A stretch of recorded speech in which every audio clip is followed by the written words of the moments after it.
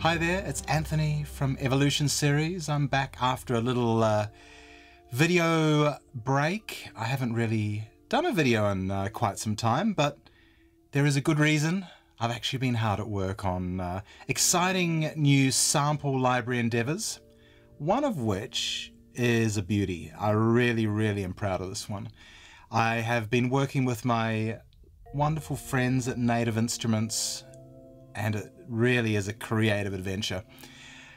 I think the simplest way to describe it is that we wanted to take what we've learnt and done from laws, this textural adventure of sound, focusing on more regional world instruments with a little bit of a blend of Western sounds for good measure. But we needed to kind of not be better than laws, but we just wanted to find some different journey to go on, another new sonic palette to kind of work with. And I guess we felt sticking to a more Western instrument choice, a more classical orchestral context was fun, with a few kind of interesting bits that are sort of non-traditional, but not so much focusing on the world, but more of a classical context. And the other thing that was pretty cool about this new library is that laws, we were focusing on solo musicians primarily, whereas the new library called Fables, we were working with ensembles, groups of 3-4 musicians up to groups of 6. There were a couple of soloists in there, but mostly it was ensembles, which was pretty cool. And for me, that was awesome. I've always wanted to dive more into that land of groups of musicians kind of working off each other. I didn't want to go for massive ensembles. I just wanted to get, say, 3 virtuoso players in a room just kind of working off each other, so we can kind of get that emotion. So it's not massive, but it's not small either, and it's enough to kind of still hear the soloistic nature of each musician, yet they somehow are cohesive in their playing. They glue together, and that was amazing. It was really lovely. So as far as instrument choices, once again, we have, like laws, we've got 16 categories. And so we've got our string ensembles, so we've got cello ensemble, double bass ensemble, we've got the violin ensemble, and then we have French horn ensemble, low brass ensemble, low winds ensemble. Then we're diving into choir, so we've got female choir 6-piece, male choir 6-piece, and then we've got like a tuned percussion category, which is really lovely, and then we've got a kind of low percussion category, which is like orchestral bass drums, timpanis, that kind of jazz. And then we've also got the sort of cymbals, gongs, all that kind of nice metallic atonal percussion, which is lovely. And then as far as soloistic, we've got the bass flute, which is an awesome instrument, so cinematic, so moody, and ambient guitar, so that's a bit of a quirky one. We got this amazing waterphone. It's a huge beast of a thing. It was massive. It was beautifully made one, and man, it sounds haunting. Really great. So we've got that, and then we have another couple of categories from memory. Pads, amazing sound designer, Jonathan Sharp. He did a brilliant job on that one. So we sampled a lot of pads and created those, and then some sound effects. We've got a cool sound effects category, atonal interesting sorts of sounds. So the idea is that you can kind of take all these beautiful organic sounds and combine them with some interesting pads or atonal sound effects and kind of hear how they glue together. It's very, very cool. The possibilities are endless. And within each category there is a lot of different articulations, a lot of highly detailed articulations. You could just be, you know, aside from all the kind of global presets that we've created, you could just be loading up individual instruments and diving in and playing individual articulations and just getting a lot of creative value out of that. So look, I mean, I could be talking forever on this instrument, but I think the best thing is that we just dive on in, have a good play, hear some of the sounds. I won't be playing every sound because there's a lot. I'll just go through, I'll try not to speak so much. I'll just go through and have a bit of a general play and just move on through and see how we go. I won't spend much time on the interface because Native Instruments have a lovely video that really goes through all that detail, but I'll just do a very quick run through of the different pages without explaining every detail.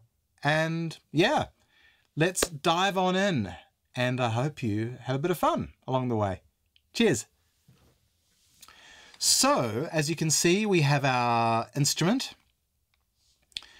Like Laws, you've got your 3 instrument categories, so you can load a different instrument here.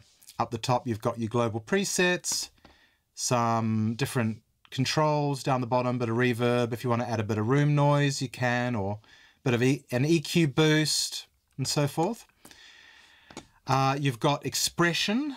This controls the any preset that is set up in a way where you are crossfading between different articulations. So you can have up to 3 different articulations. So you use your expression controller to kind of morph between one to the next, which is great. So you definitely want to get to know this. Expression is your friend.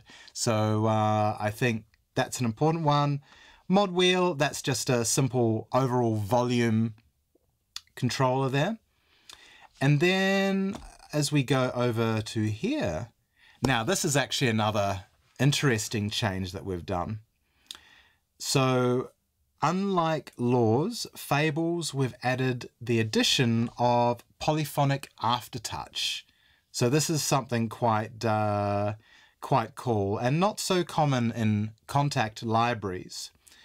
But like if you have a Rolly keyboard or any polyphonic keyboard, you can actually use this feature. If you don't, it doesn't matter. You still get a lot of creative value. This is just like the cherry on the top, I guess. So what it does is that if you're not familiar with polyphonic aftertouch, so your traditional keyboard, you press down a note and then that's it. You know, you've got velocity depending on how hard you press, how loud it plays back, that kind of thing. With polyphonic aftertouch, you press down the note to max, and then there's just like this little bit of extra buffer to press. You can go down that little bit more, and that sends like the polyphonic aftertouch MIDI messages to Kontakt, and then you'll be able to get this extra effect. Now, depending on how each preset has been set up, like this one here, we're using, you can see each of the 3 instruments loaded. We're using volume, and in one of them a bit of a cutoff, filter cutoff. So when you press that extra little bit beyond, you'll get like, you can add a little bit of a volume swell, and sometimes you might have a, you know, you can use pan or pitch or modulate or motion or rate and depth.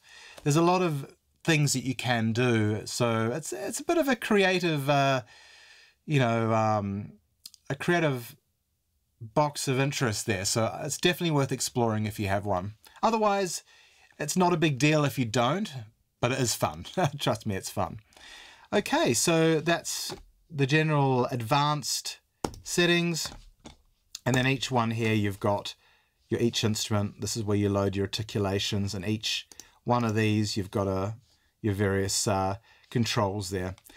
Now, as I said, I won't be going into details on how to use all that because you've got another overview video that does that. So let's just dive in now and have a good old play.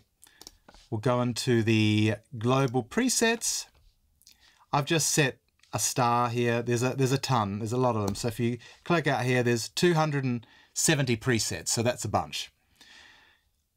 So I'm just going to go here and we'll go through just some categories. We've got four categories, I should say. We've got classical, hybrid, air, and tails. So let's just start from the beginning and have a play. I don't remember what each one of these are, but let's just have a go and see what they do. We just need to wait for each thing to load here.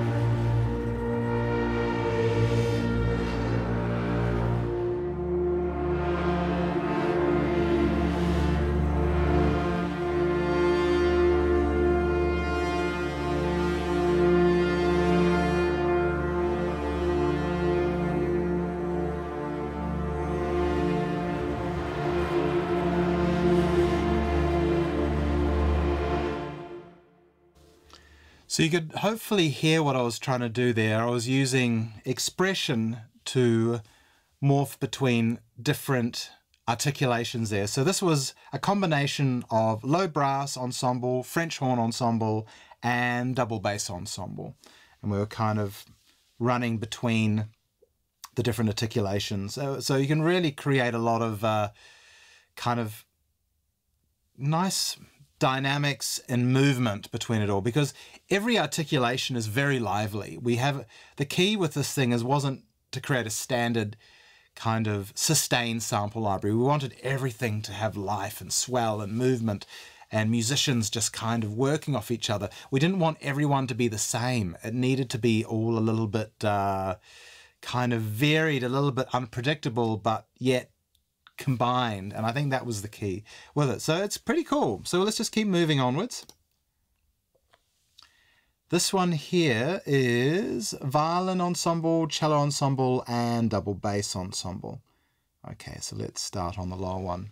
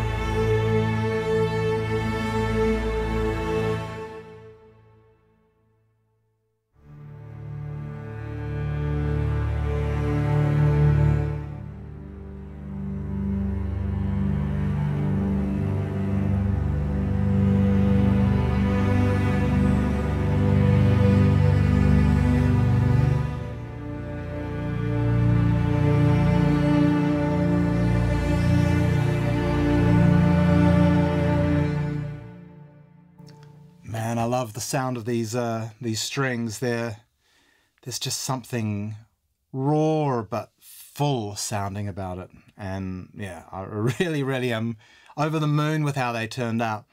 So that one there was morphing between kind of a normale with swells and vibrato into, say, a more like a trill, a major trill flicker, which is quite nice. What's this one? Okay, low brass, French horn ensemble, and double bass ensemble. So let's see what we have here.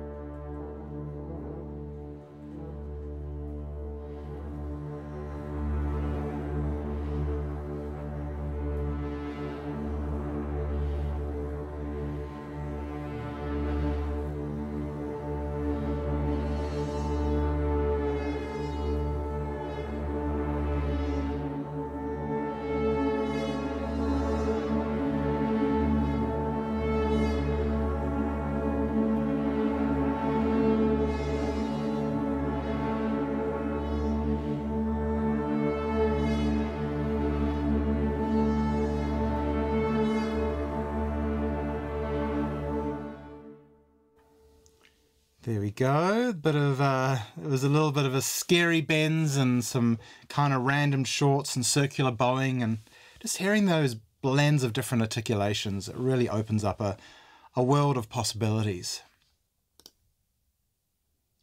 Okay, ethereal whispers.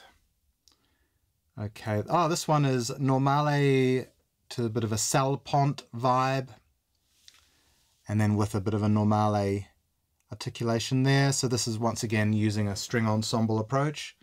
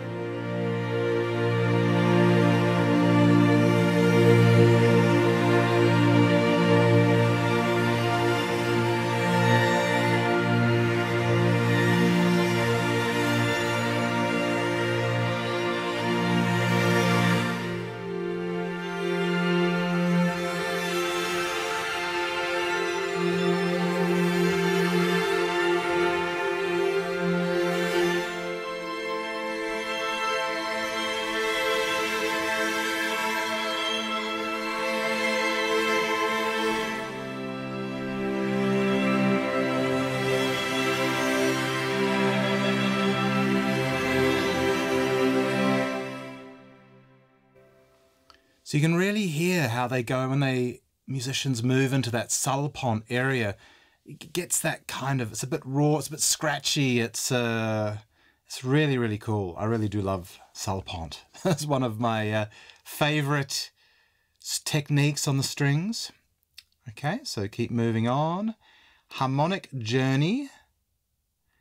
Okay, so this is focusing on, as the title says, harmonics. This is pretty cool. Okay, with a bit of, there's a bit of circular bowing in there for good measure.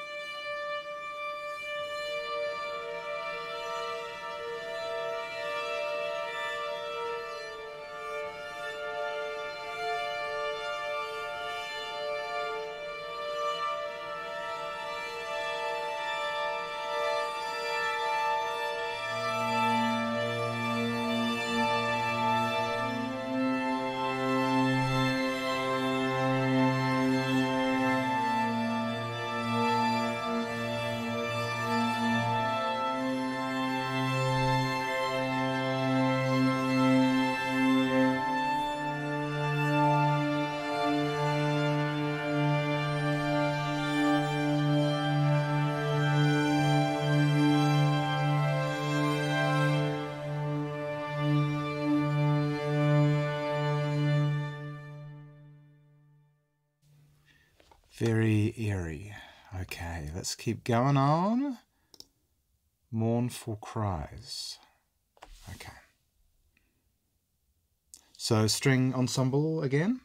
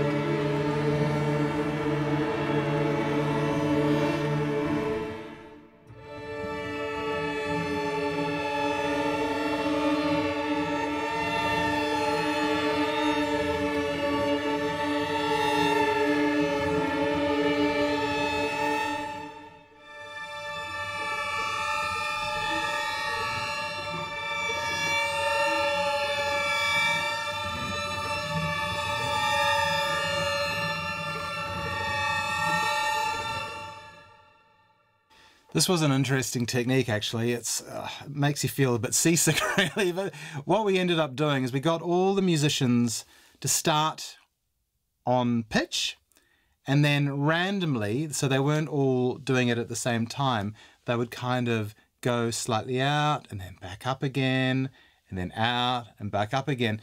And the speed variations would not be linear. It wouldn't be all the same. They would be kind of speeding up, slowing down, kind of just getting into that rhythm of things, I suppose. And each musician was doing it their own kind of speed. That was very, very cool, just hearing how they all kind of took it. And then once you bring everything together, it just sounds fantastic. It sounds really, really cool. Yeah, so let's keep moving on. Quirky Quest. So this one here, okay, so firstly, just be warned, this library is not so much about the shorts, it's about more sustaining textures. That's the key kind of important thing here. But I did grab a handful of short techniques, which, you know, they do sound very, very cool, but they're more, let's call them a bonus technique. So this one here is just simple pits across a string ensemble, and a bit of a stick tap if you play the velocity a bit louder.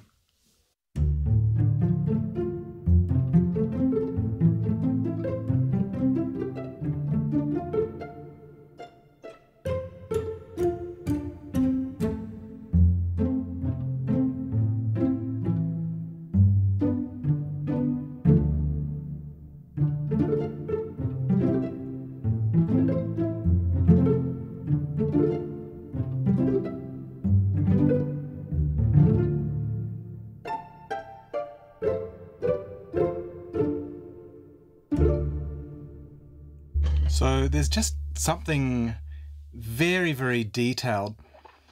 So another cool thing that I'm really, really trying to do with my sample projects is I like to keep as much of the pre-attack of the sample there as possible. Because if you kind of think of it, if we get rid of that pre-attack, you lose some of that kind of air before the note comes in, and they always can sound a little bit too truncated. And I think they sound way, way more lively by keeping a bit of that. It might not be as instant responding as some other approaches, but I do find the realism jumps up way more doing it this way. So let's keep moving on.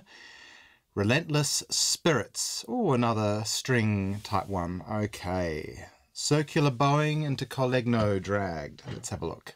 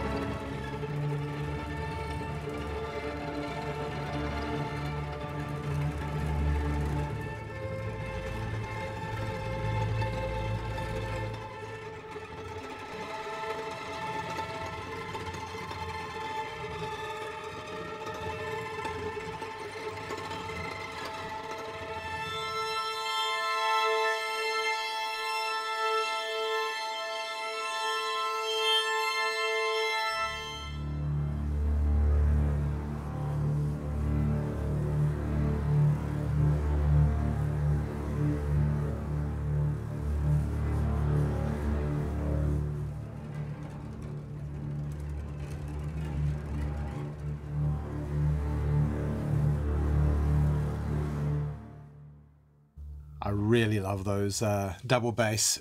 There's just that girth. Really wanted to capture that low-end resonance, that guttural feeling, I think is really important, you know, especially with those double bass players. They're amazing. Beautiful instruments and sound. Really, really cool. Rough C, scary bends, horns, and so forth. Let's have a look.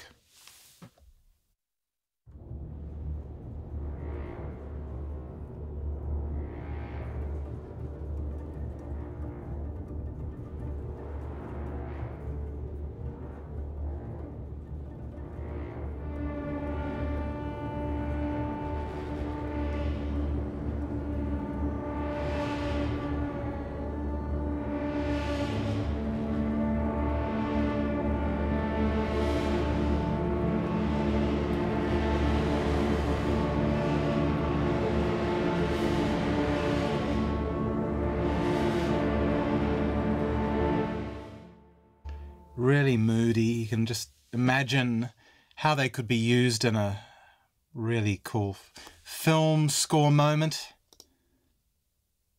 Okay, the rain, repeated pits and flutando.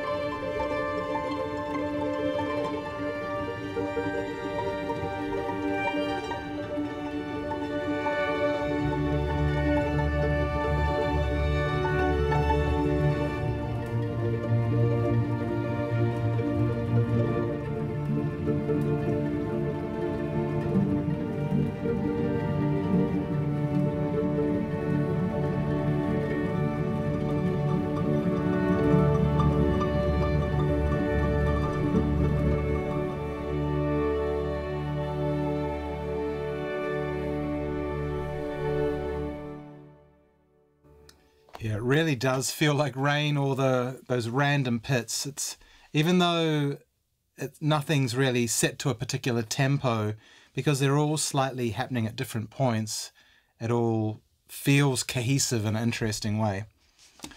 Okay, velvet strings. Okay, oh, okay, so this one here is like a normale that goes into a bit of a salpont random tremolo, which is nice.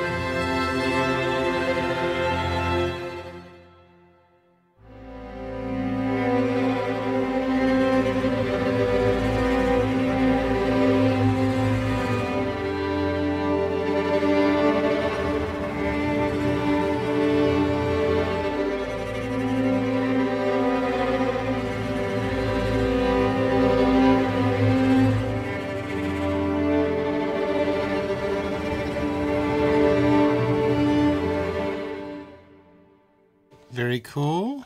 Okay, on to a little bit of a hybrid category here. Just having a bit of a listen.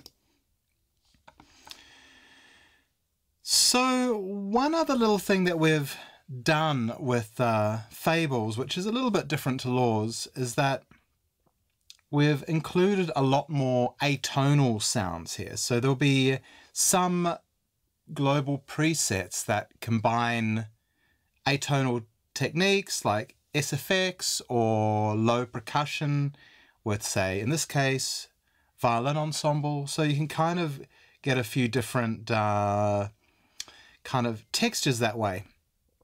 One of the things to bear in mind with anything atonal, we've had to do some scripting trickery here to make sure that you know, you're not doubling up on the same sound many times, because it sounds a bit bad, really. I guess consider it this way. Let's say you've got say violin ensemble. In this case, we've got harmonics, which you might want to play chords and many notes, hold a bunch of notes down. Now then, if you lay a, say, low percussion bass drum hit or a roll or something like that, you don't want that bass drum hit or roll to be happening every time you're playing a note, because then all it's doing is it's doubling up on the same thing over and over and over again, and it just sounds all weird, phasey and strange. So we had to do some creative scripting to take that into consideration, that the first note you hit, the atonal stuff starts playing, and then you play the other notes, but the other notes are only playing the, say, the violin ensemble, the tonal things, but the atonal will be happening on the first note. Now, in order to get another atonal hit happening, you've got to release everything and back down again on, you know, and then it will play again. So it's just getting used to the way it works, but really I think it works quite nicely. So let's have a little look here.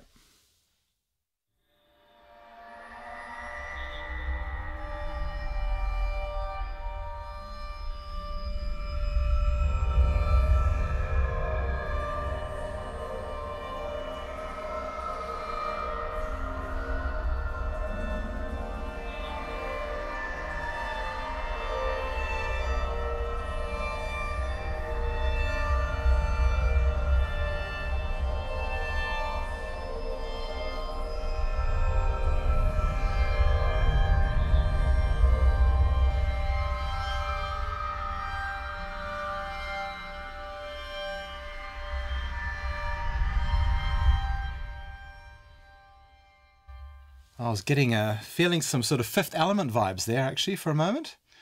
So that one there was kind of using expression to crossfade into some different layers, and I believe it was crossfading into a different SFX articulation there, so which was kind of nice.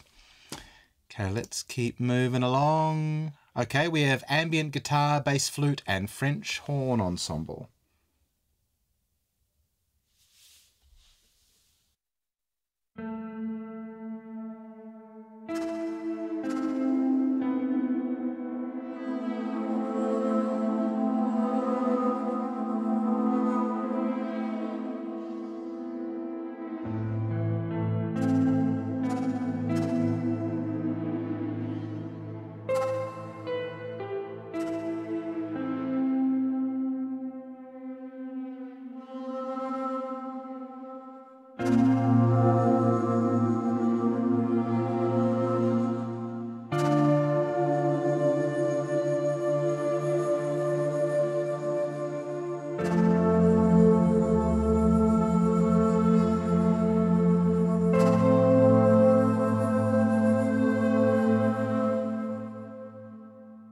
So that was an interesting combination.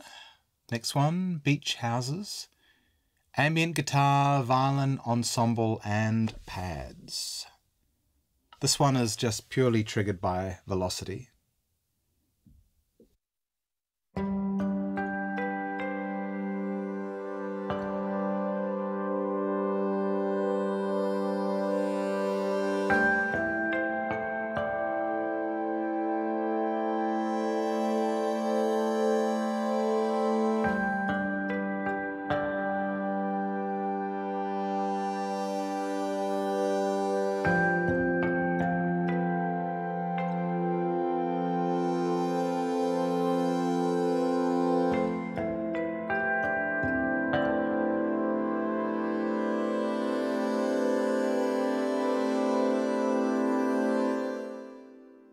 Yeah, that's using some nice ambient guitar harmonics, which is cool.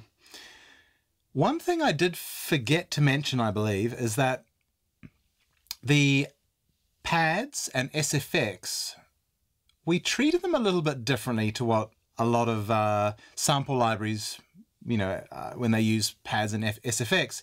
We wanted to make them a little bit more organic, and one of the tricks we ended up doing was reamping the actual recorded pads and SFX out of big high-fidelity speakers into the same room we recorded the live musicians. So on the VR stage here, you can actually drag these around left and right and move the pads or SFX within the virtual space just as you can the organic instruments. And it really is pretty cool. So you can kind of make them sound a bit more further back within a room naturally or closer depending on what you want. It really adds another level of flexibility, which is fun. Okay, let's keep looking. Big sky, more ambient guitar.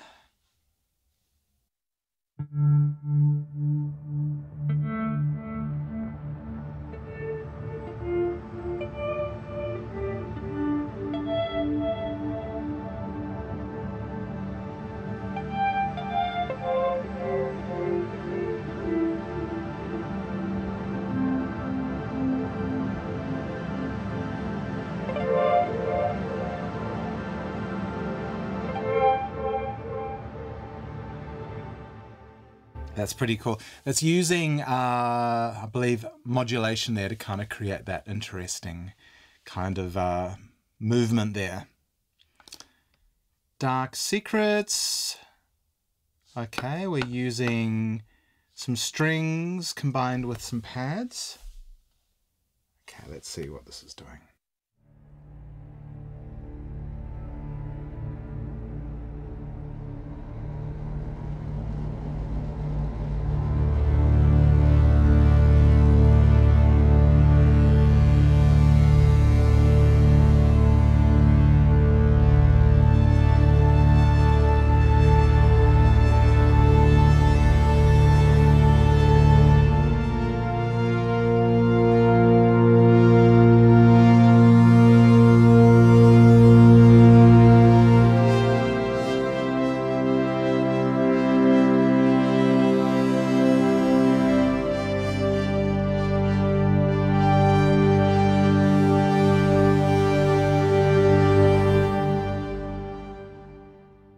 So there it was kind of this going from organic when moving the expression into something that's a little bit more synthetic organic, if you know what I mean. Okay, delicate symmetry. Let's have a look here. Ambient guitar and pads.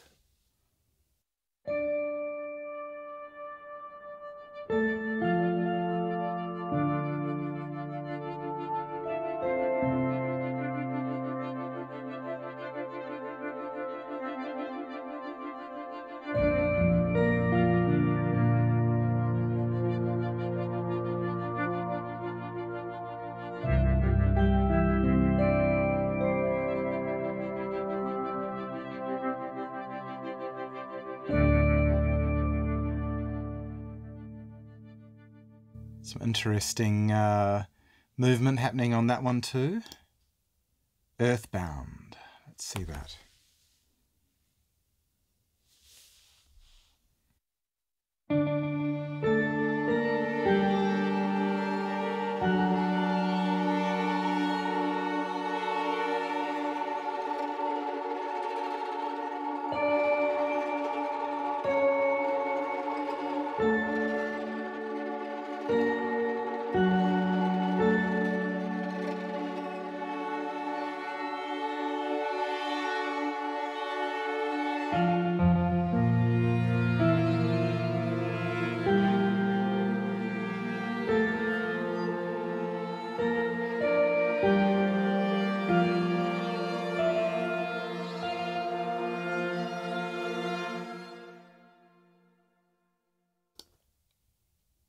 Okay, Echoing Dreams.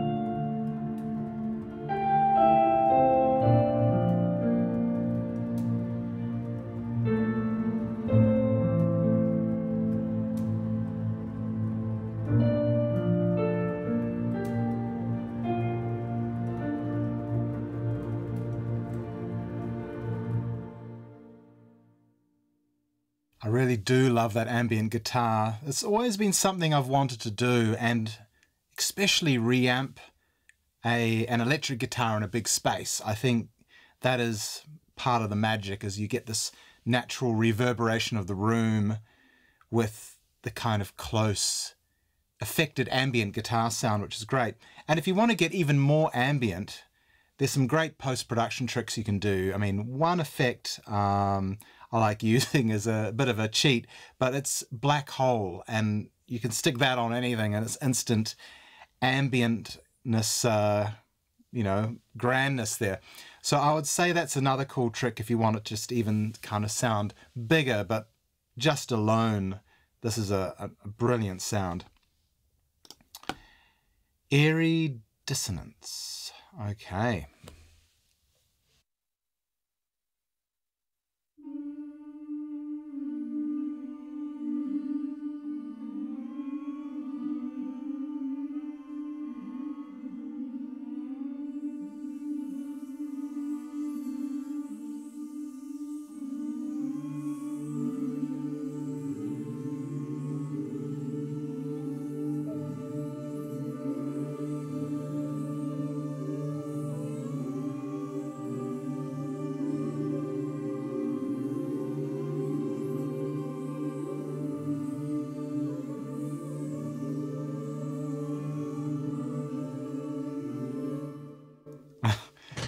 I think this was one of the techniques that was absolutely, it sounded amazing on the day.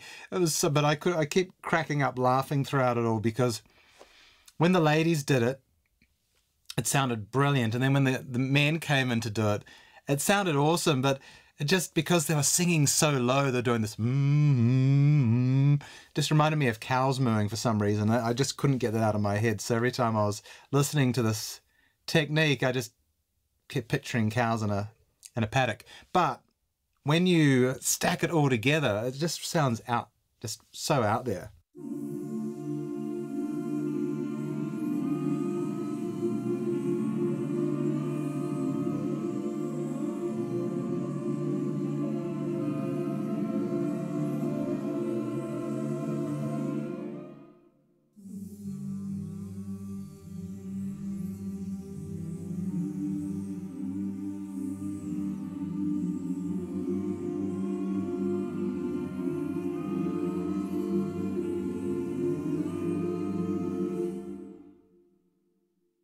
Okay, let's keep moving on.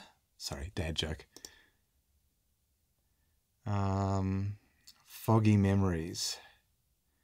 Okay, bass flute. Waterphone and female choir. Let's see what we've got here.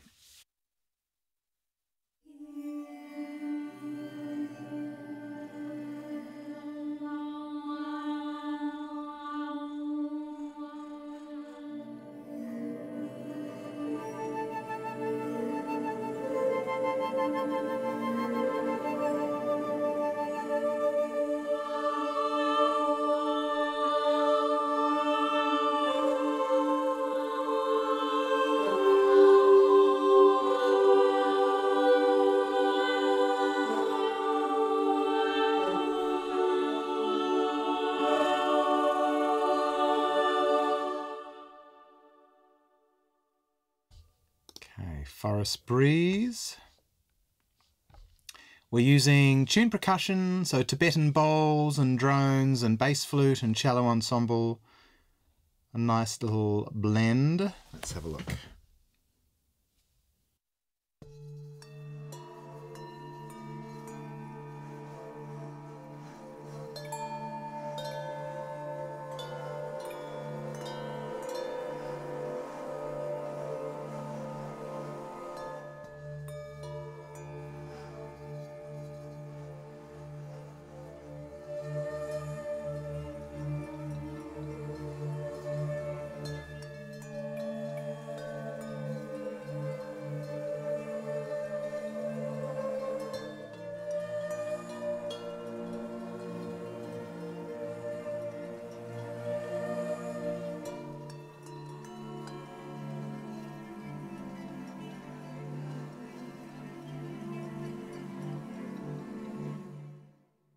Very moody.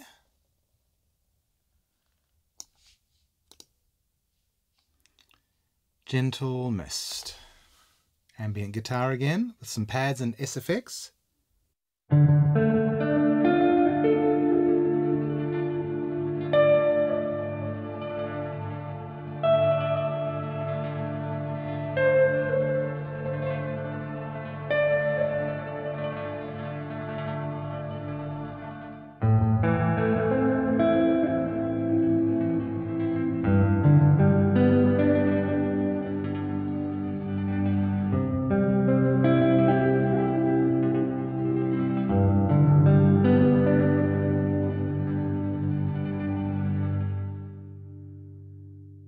Okay, that's cool. Let's go on. Ghostly rhythms.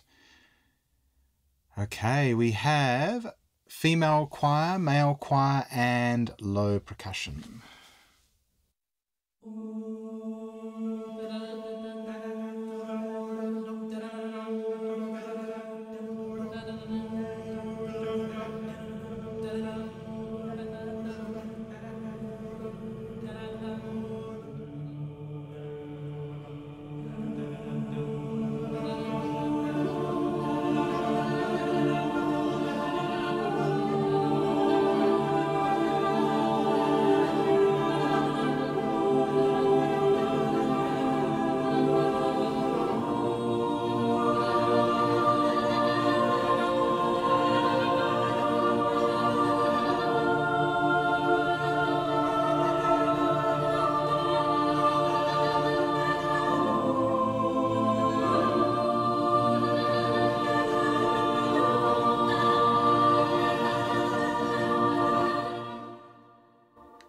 Pretty cool. I'll play just one note, that way you can kind of hear what's happening a little bit better.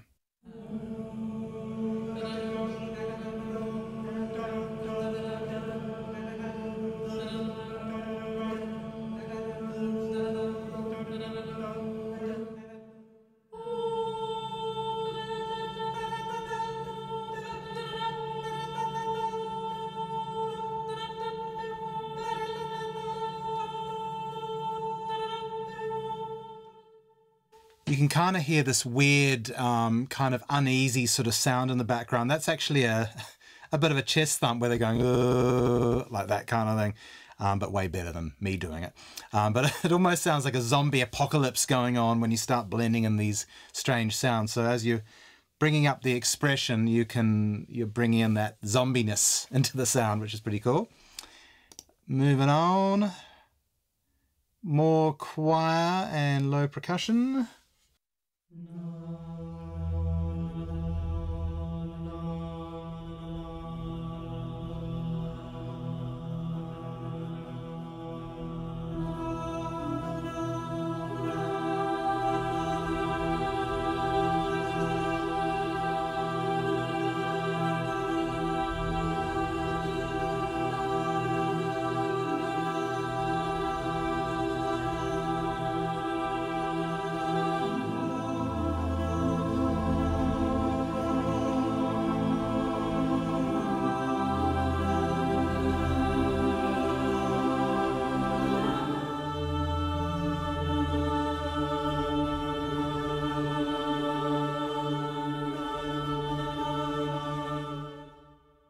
Kind of hear the subtle roars of the low percussion there in the background. Okay, this next one. Violin ensemble, SFX and pads.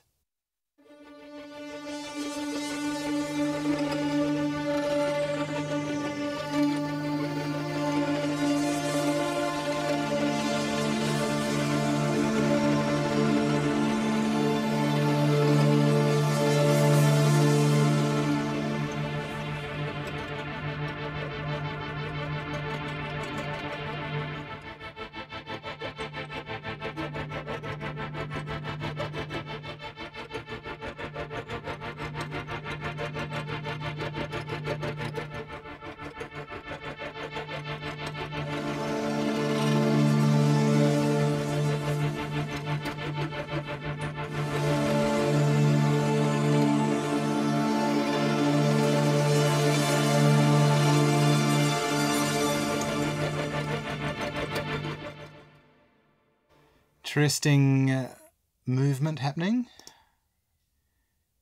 Slowly to sleep. Okay.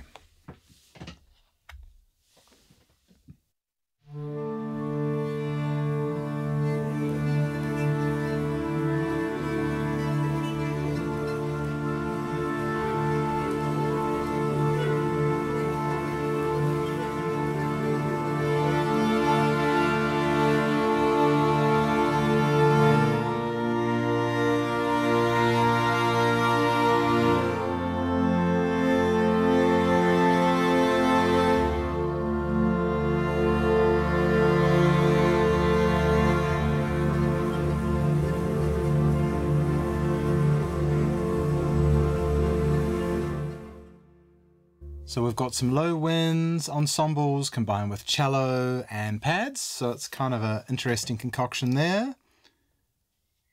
Whale voice.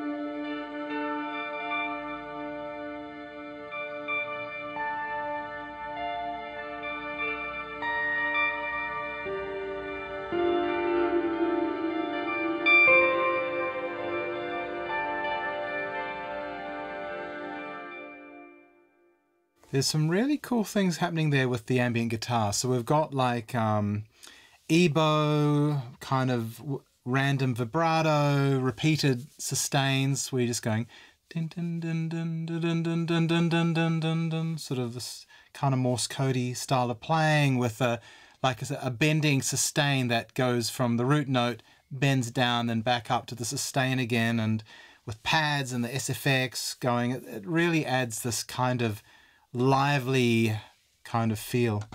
I really like that. Okay, into the air category, which is kind of more focusing on like brass and wind based instruments, hence the title air. So I guess that's the key.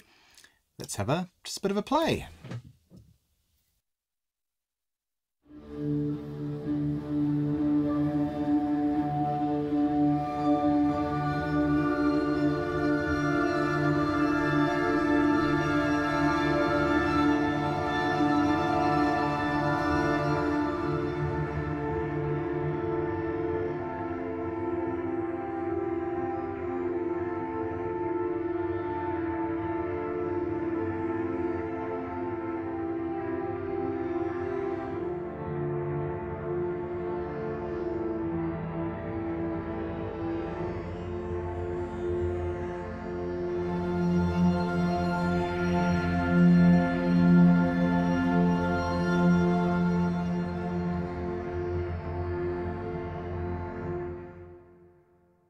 So that's kind of the French horn ensemble is the key kind of hero there, but with a few other interesting sparkles around it.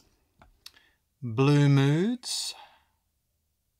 So we've got low winds and low brass.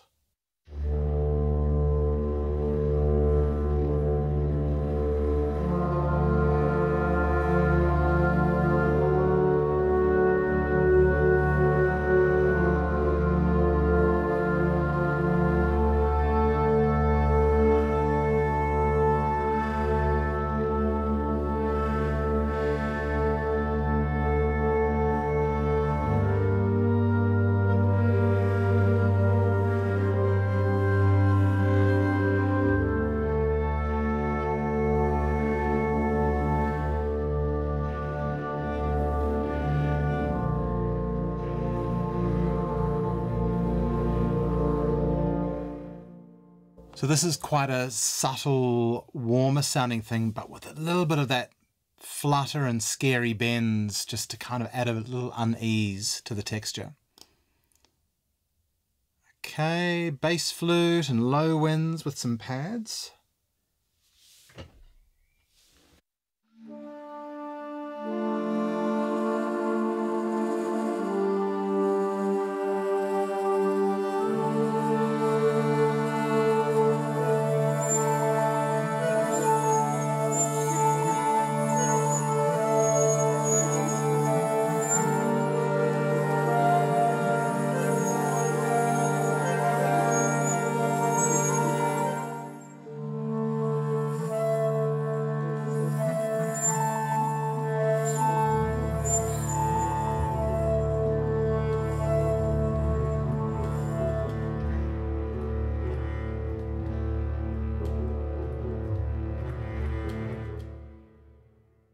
Yeah, there's a lot of girth going on there with the low winds too, and the bass flute are doing these timbral trills, which is just when you're kind of moving in between the harmonic overtones of a note. It's very, very nice.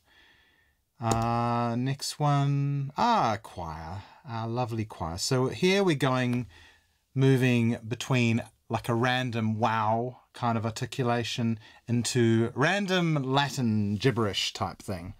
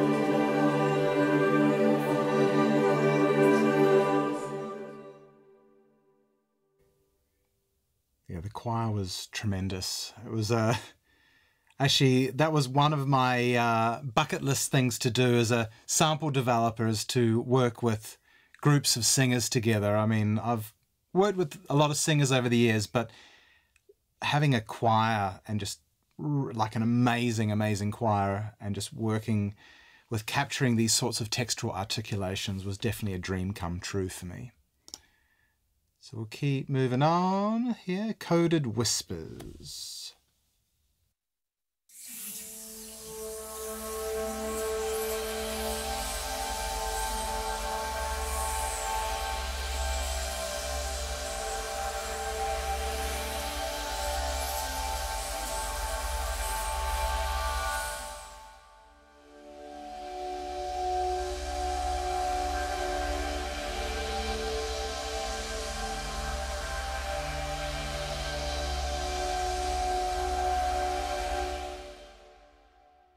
That's a more atonal technique. So playing chords, you don't really notice the difference as much. It's just more of a interesting concoction of atonal choir whispers with SFX and a few pad-like textures. Okay, we're going to a new one called crop circles. Choir again with pads. This one we did this zzz technique, so it's a little bit spooky.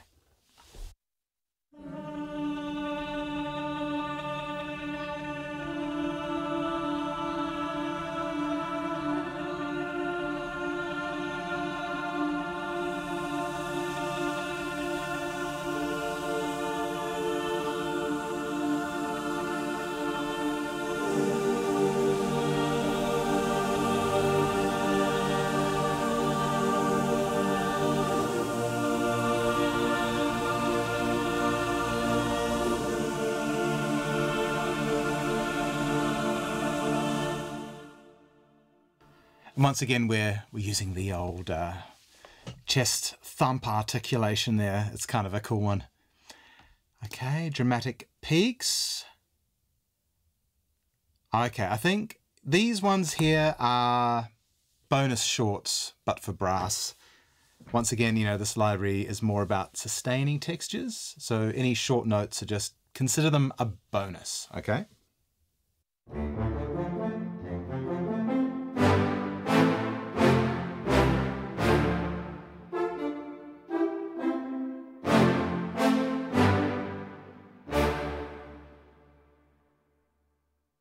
Okay, dynamic reflections.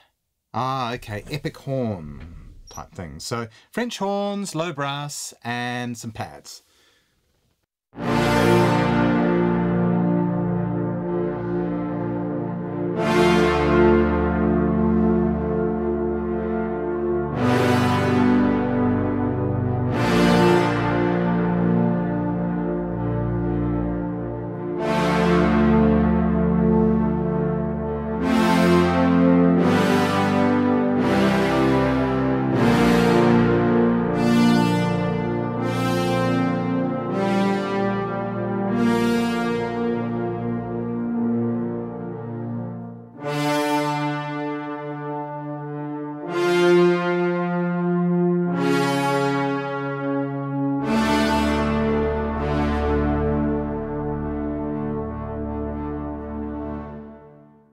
Yeah, there really is something quite full and deep. Actually, the interesting thing I found when recording the brass, and this was a learning experience for me too, that playing that Mikado, the loud, growly, kind of distorted, but natural, organic, distorted sound that we all know and love, and, you know, when brass kick in, it's actually really difficult for the musicians to do. Well, difficult in the sense of doing that a lot and for a long period of time.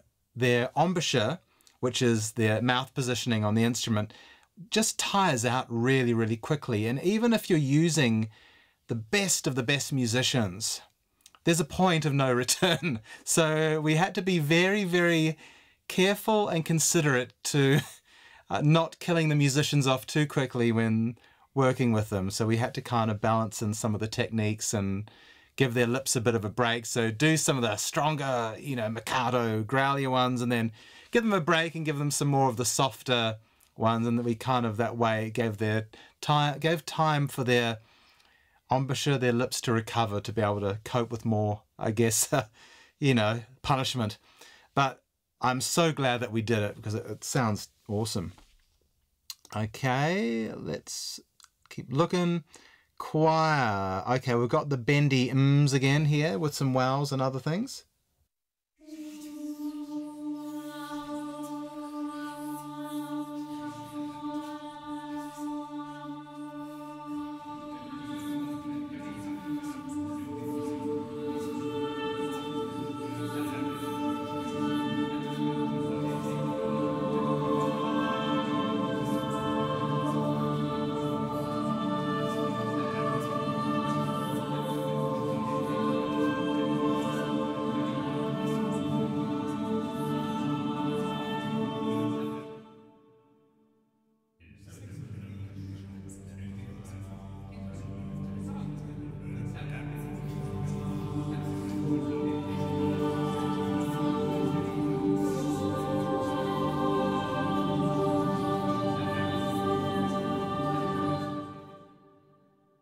And a little bit of random gibberish there for good measure. Okay, more low brass Mikado, but this time we've got some added swells and other things combined.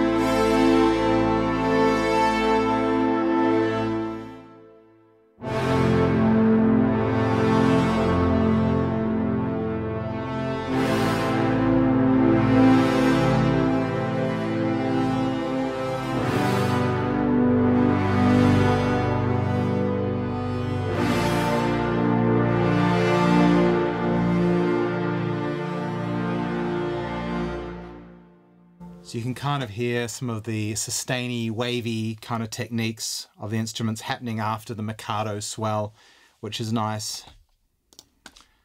Okay, Everlasting Lights, bass flute, low winds, SFX.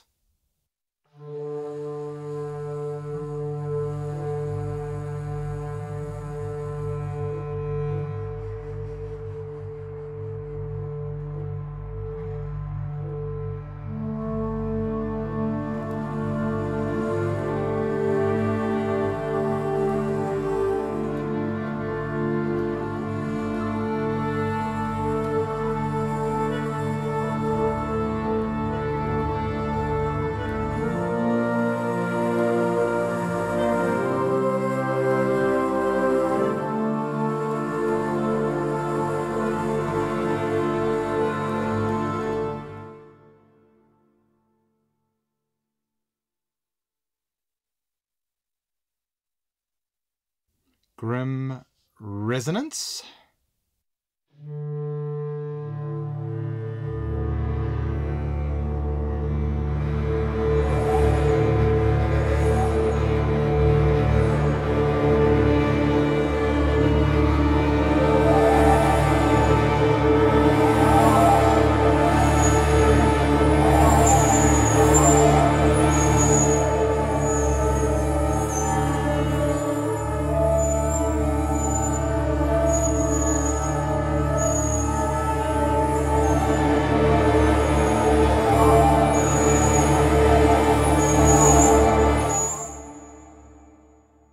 Kind of hear as you're kind of moving between some of the articulations, it's going from, it's still overall quite crazy and busy and hectic, but it's going from a more subtle crazy and busy and hectic to a bit more kind of bigger. Into the Abyss, some nice bendy choral like things.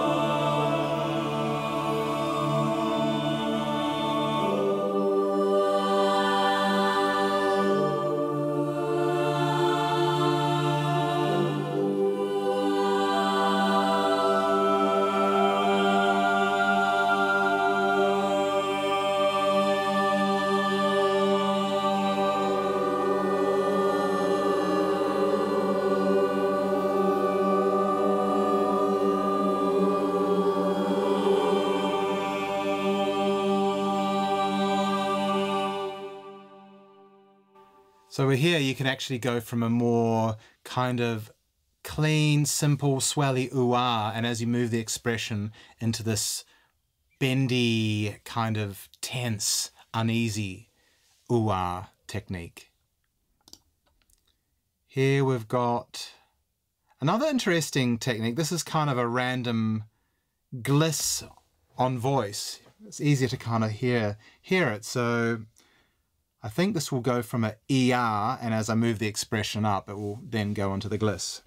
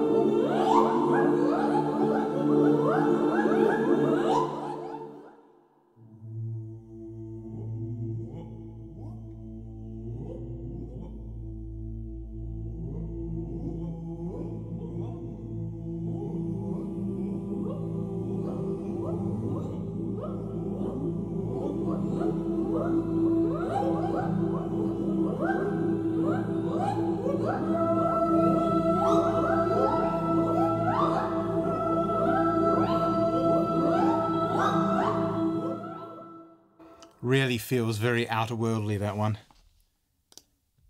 Resonant drama, more choir.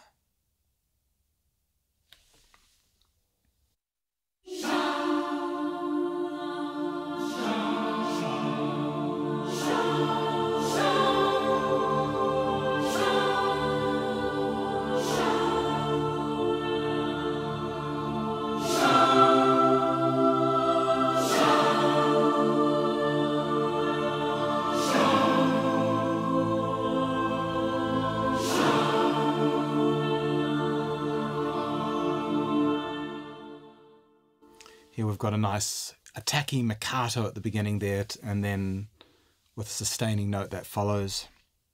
Quite dramatic. Secret glow. Okay, so here we've got some random da-da techniques.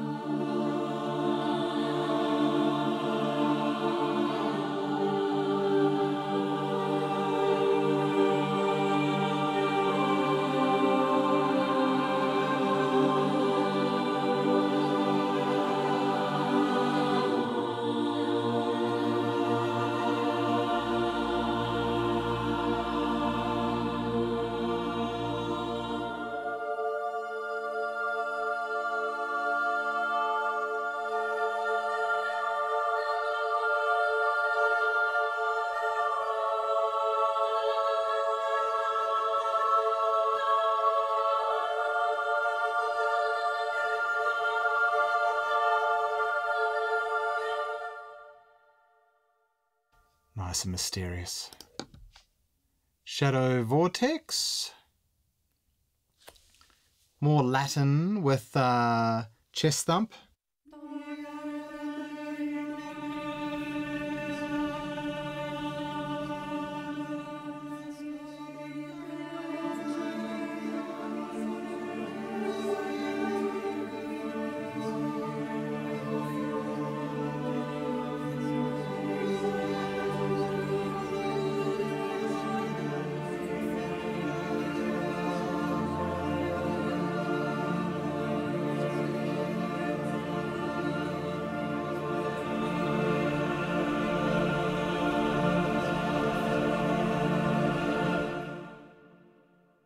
So you can go from like a clean Latin sound into the chest thump.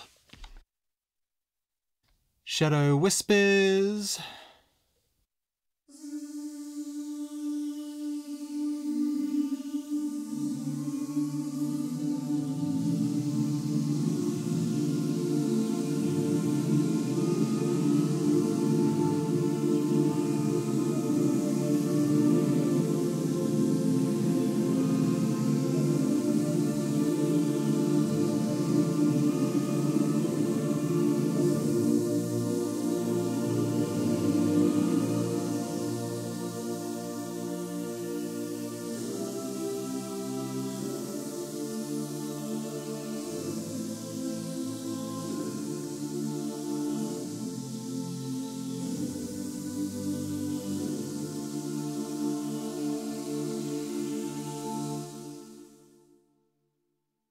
So there's variations. It's amazing. Like, even though you might be hearing that there are some similar techniques, like the zizzing and the bends and things, but when you blend them in different ways or create different ways of going from clean to, you know, like a simpler version of just say only the bends, and then as you bring the expression up into the zizzes, random zizzes, you know, there are so many different ways you can set these things up, and they can, in doing so, it can give quite a unique and, you know, a different experience to using the same sounds. And I think that's also very handy. Moving on here, Sinister Dreams.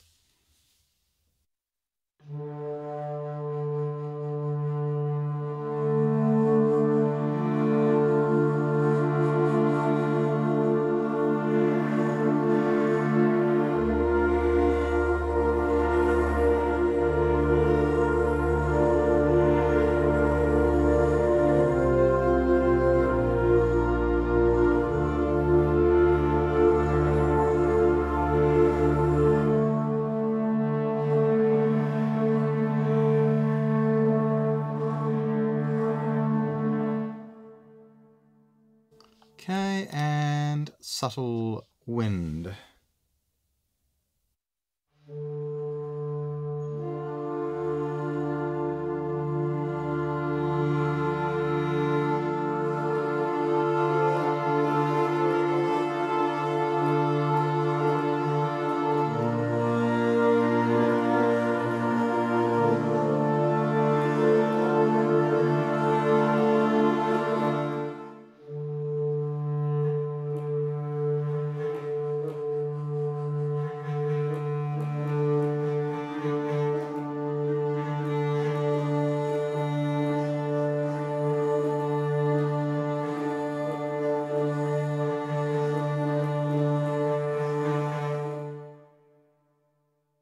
You can hear all the interesting little trill techniques, random trills happening there. Okay, so let's move on to tails. B horror. So some of these are a little bit more atonal in nature.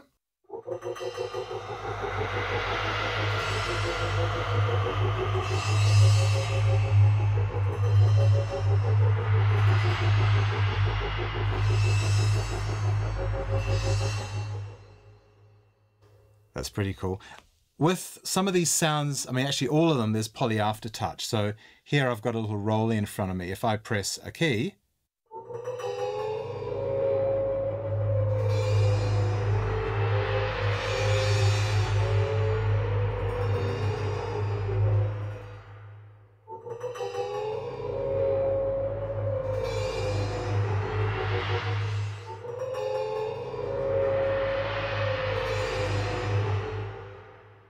so it kind of actually adds another level of creativity there. So you've got kind of a, as you press harder, that kind of modulating wah, wah, wah, wah, wah, wah, wah sort of sound changes, it slows down, becomes less, and as you bring it back out, it speeds up again, and then you might have some subtle pitch variations happening there too. So there's some really interesting stuff that goes on when you're playing around with poly aftertouch.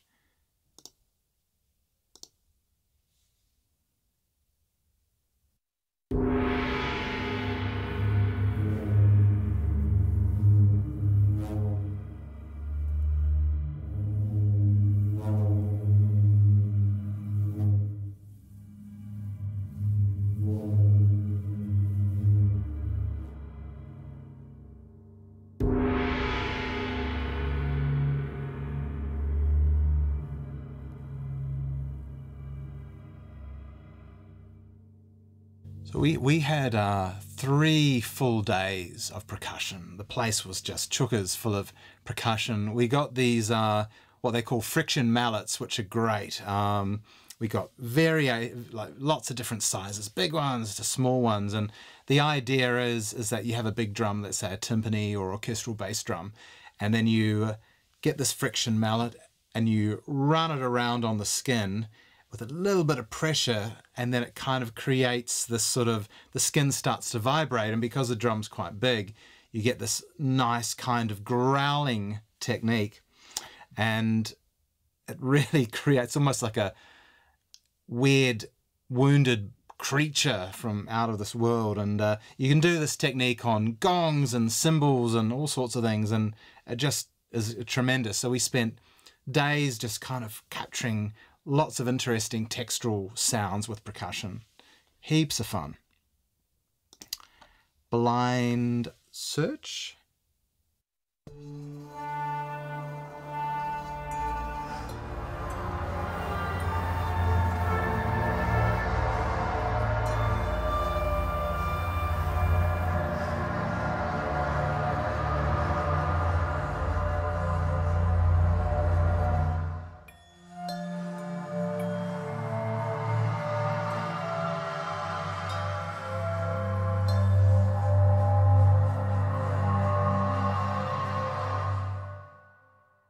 This one, we're having a bit of a play with bringing in pads and tuned percussion like Tibetan bowls and things like that with a bit of bass flute to kind of make an interesting texture.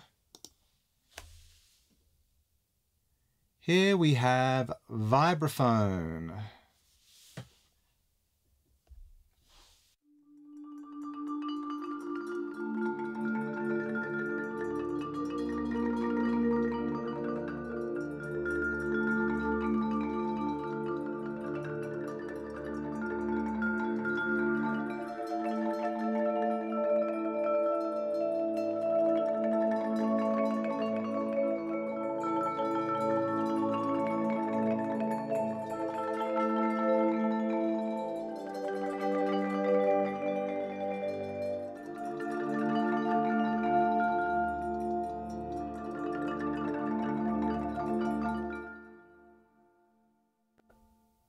Okay, bull roarer. So this is more atonal goodness.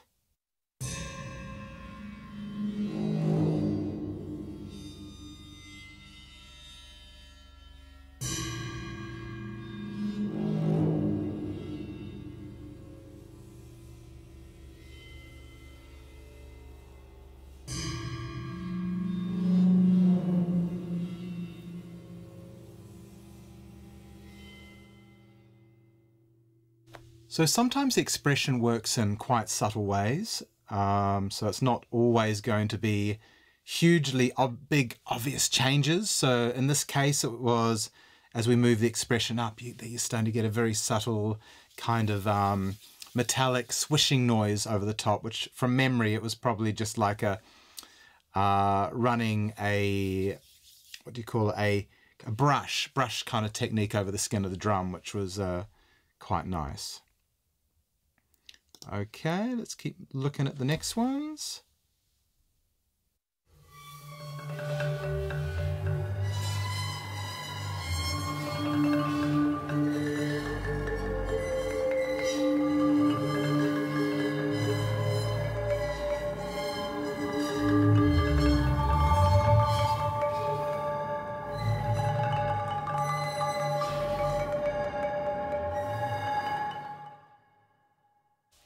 That was a bit of a scary one there.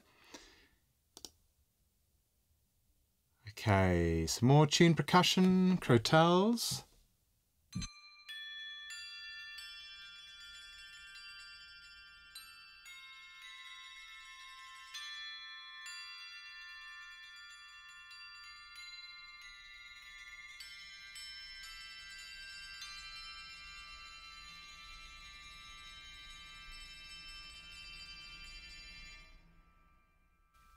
Really atmospheric. Confused lullaby.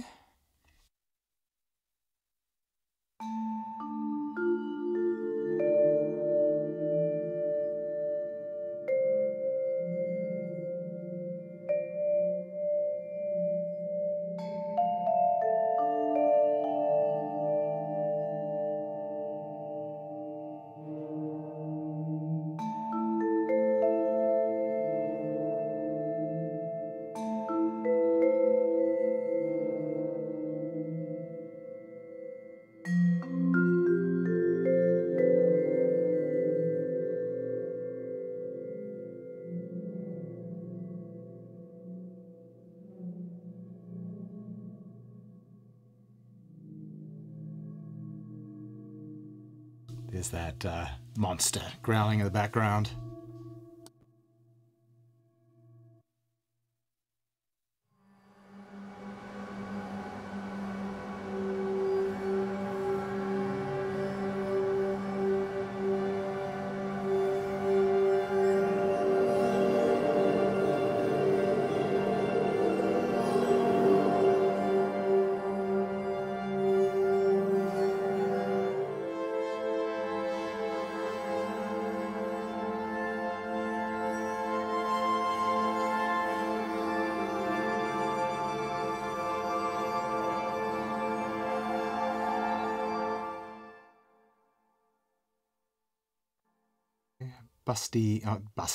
Dusty basement, I should say.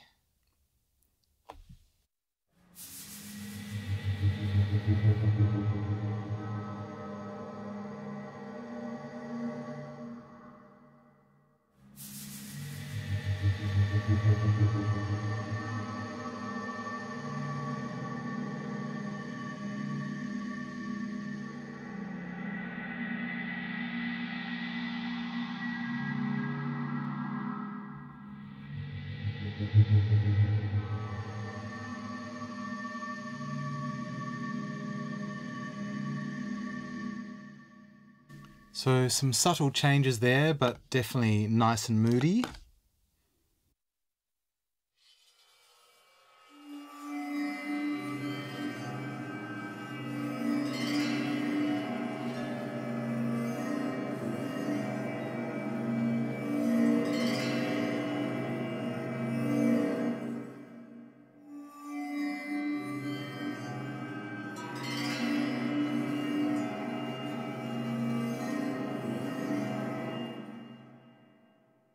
So a bit of an interesting combo there, a bit of waterphone, some tuned percussion like the Tibetan bowls, prayer bowls. Okay, so we have low growl.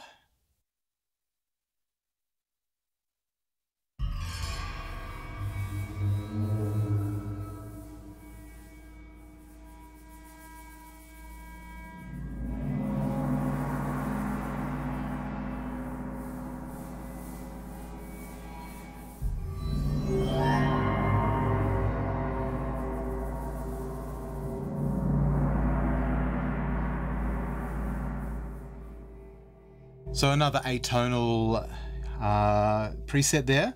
There's just lots of different things going on, as you can see here. You've got bowed timpani sounds, we've got bass drum kind of growly things, and hits and gong swells and brush effects and waterphone, just kind of all those different concoctions. It really is useful. Simple times. Ah, here we are, my lovely little marimba one. This is my, reminds me of kind of a Thomas Newman vibe here.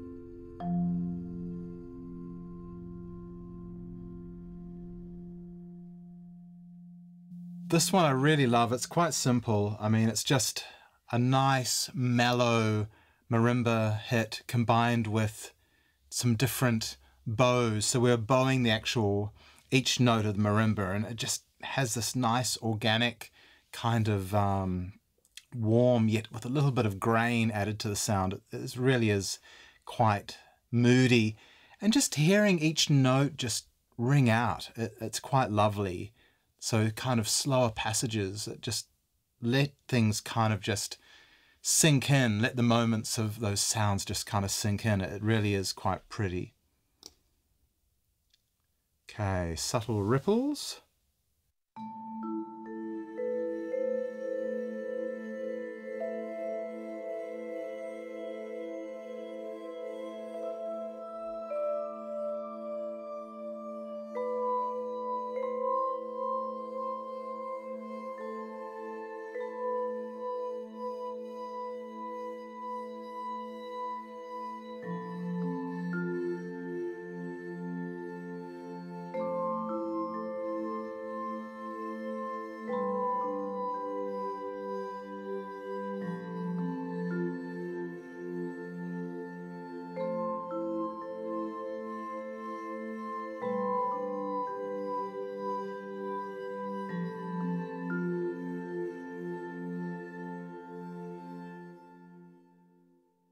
So it's kind of similar-ish to the previous one, except we're using the vibes and some other kind of nice little swelly things going on there.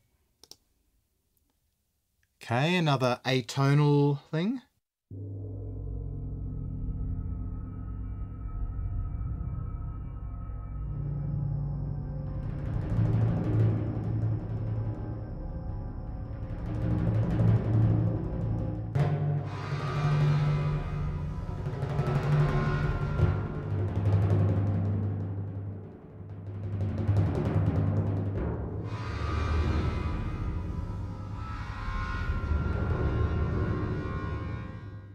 The nice timpanis with the rolls. So we sampled the range, the note range of the timps, so you can actually do some interesting stuff with those. More atonal.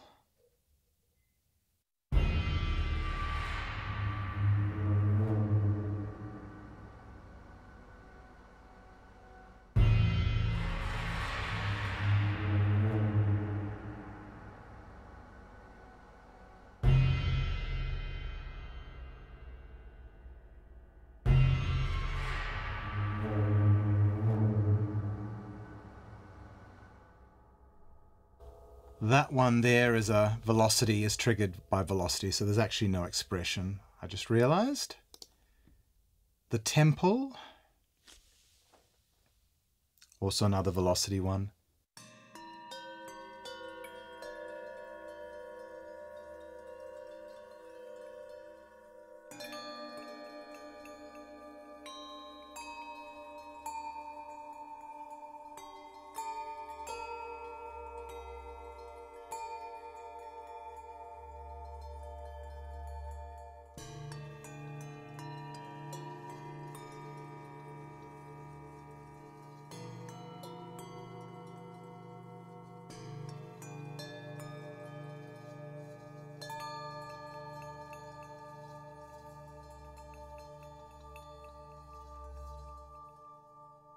So this one we sampled some also little repeated ding ding ding ding ding ding ding ding ding ding kind of techniques. So having those subtly in the background, it really adds a little bit of ambience. And water spirit.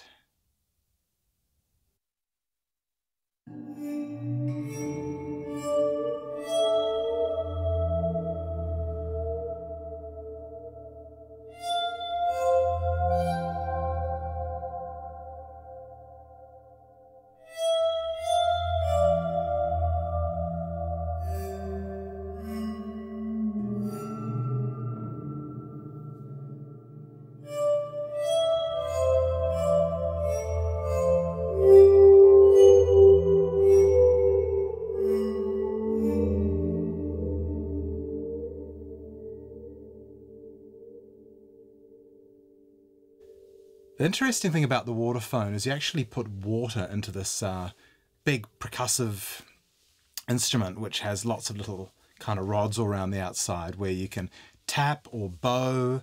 And as you move the whole instrument around, so you give it a bow and then you move it, the water's kind of, you know, splashing around on the inside, and it's creating these interesting warpy kind of effects. So you get the whoa, whoa, whoa kind of sounds.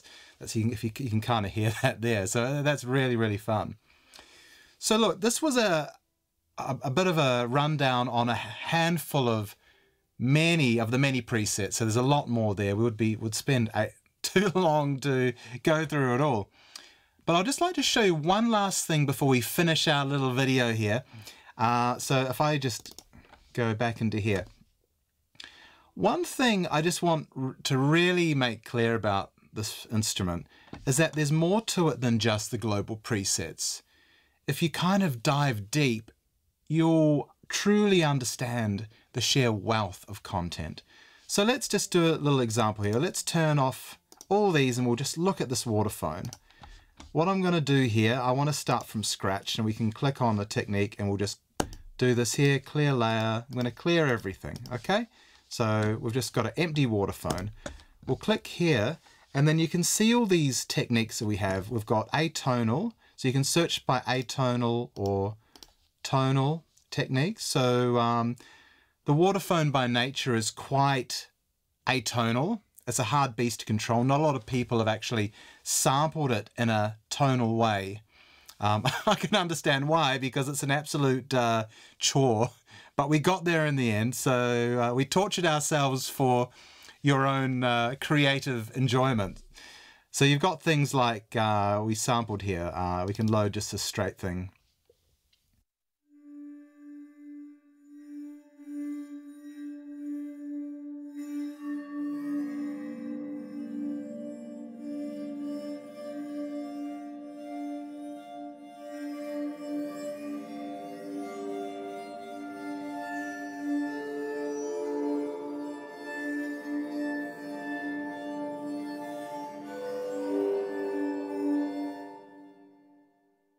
So that there is like a random bowed sustain with these random glisses where you kind of run your bow a little bit around the other rods of the instrument and back to the root note again. So that just alone, that technique is really, really cool. You can use your virtual soundstage here to make it closer.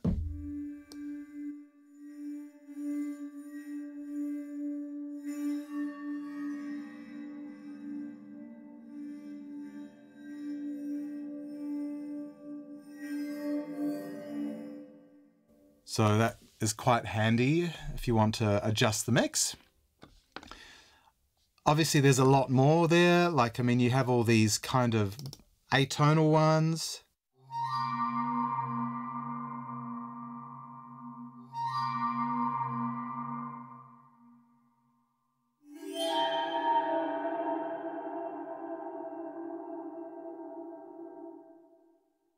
Kind of like a full sustaining gliss.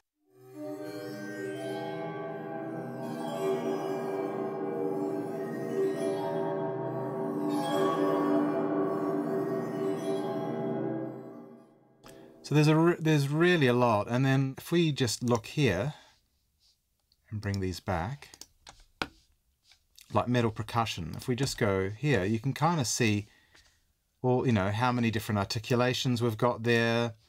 Low percussion, same deal. You kind of see how many different articulations. There's a ton there. Let's just turn these little beasties off. Go back here. We'll change the instrument. So if we're looking at even, say, ambient guitar, I'll just load any old thing. It doesn't really matter. And then we'll just delete. If you want to start from scratch, just delete your layers and then click. Then you can kind of see some different things that we've got there. You've got delays, you've got trem growl, let's say this one.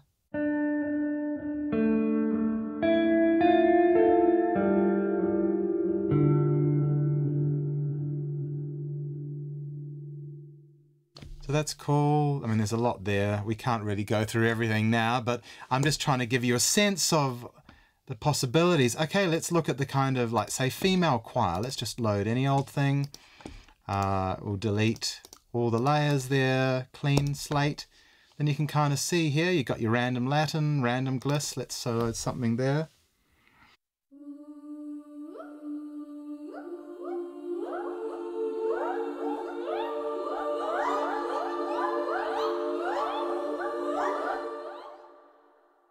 You can kind of see if we change the mix here.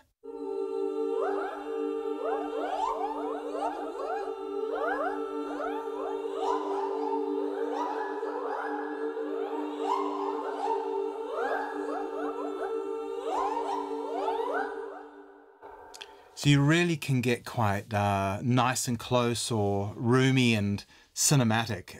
It's quite versatile. A lot of different things. We've got your trills.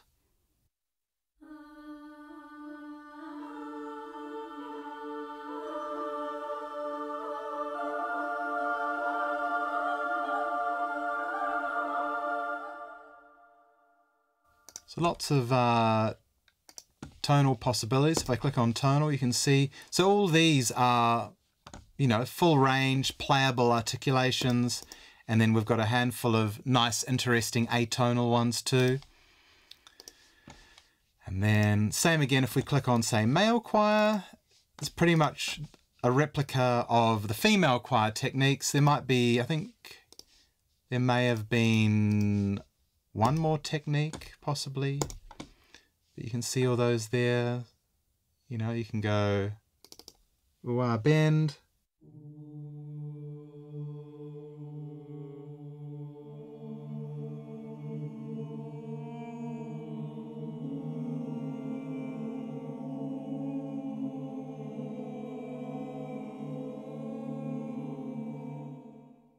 So a lot of different interesting options. Even just hearing the global presets are wonderful, hearing these kind of blends of different sounds, but there really is some beauty just to the singular instrument articulation. I think that when you really dig in and start to play with these sounds, you'll discover a lot of creative ideas where you might just even only want to use one instrument group and one articulation and just kind of work within that. It really is quite handy.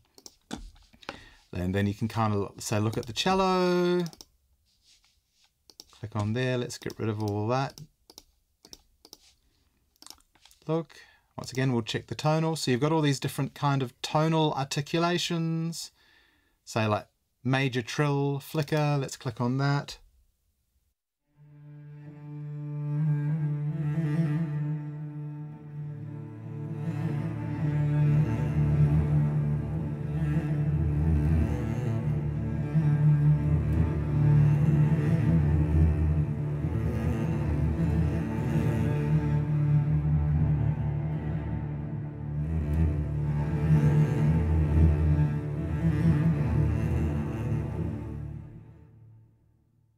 I really love hearing the strings when you bring them closer in the mix. You get to hear that kind of rosiny sound and the detail in the flicker.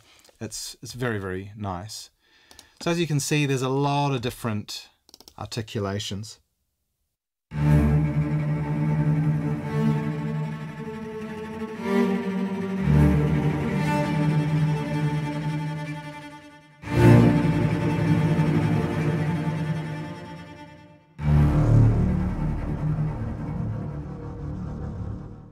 So we actually extended the range. It normally doesn't go down that low, but it can be kind of fun, you know, just to have that little bit of room. But if you want to be natural, then you kind of want to stick to the C1 and up, which is its true range. That was more of a bonus extension. So yeah, I mean, there's a lot, like low brass. Let's just very quickly have a run through, just look at some of the stuff, not actually play now, I'll just show you so you get a bit of a sense.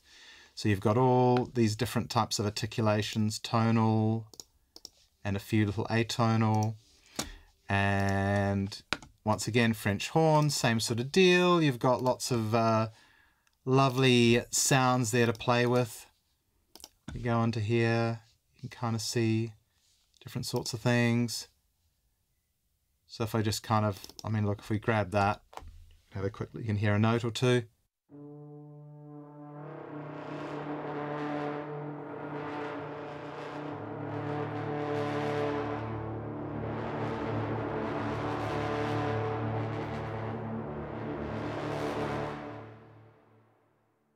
So that's, there's lots of really, really playable sounds there. Then we've got it's a choir, obviously we've got all the strings, the bass flute, lots of interesting articulations in there. Kind of see all these things here, which is great. Really, really handy things. And then tuned percussion. Kind of see if we click on here, we sampled you get to see we've got crotal, marimba, Tibetan bowls and vibes, and then within there you've got some different articulation groups, and these are really, really playable, beautiful sounds. And waterphone we've seen, low winds, you know, similar to the low brass, but for the low winds we have pads and SFX. So if I load pads here, so you've got all these different types of pads. So if we just clicked on any one of those,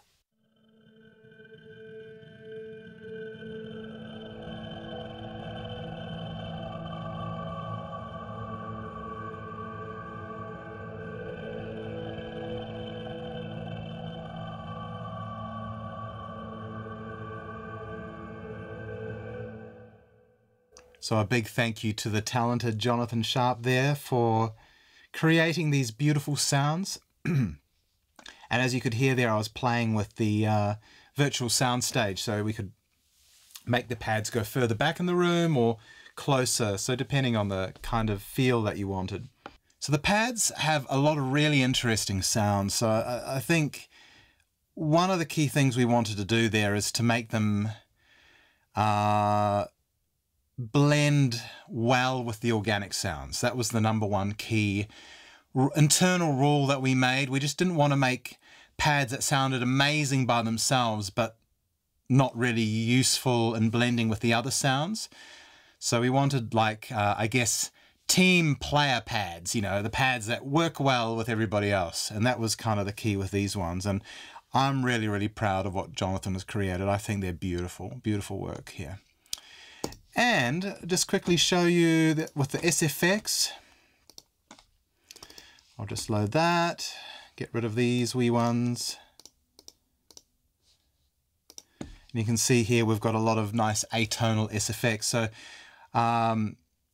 another good friend of mine, Joseph Veal, he lives in New Zealand and he's a Foley artist, and he went round and recorded a lot of interesting environmental sounds, you know, the ocean and the wind and other cool, even weird electrical noises from fridges and anything that seemed interesting and creative.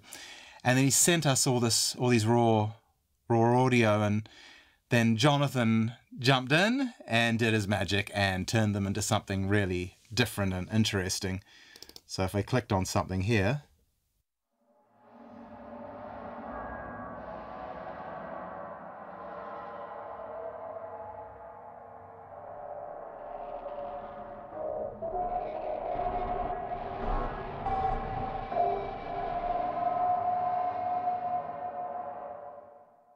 some really interesting stuff there.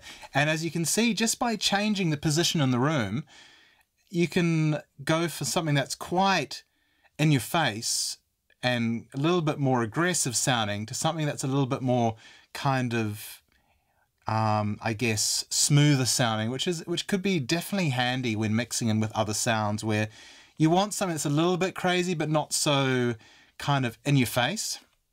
You can, I mean, that really is the whole reamping idea of the pads and SFX was a treat. It really worked out well. Over the moon with it.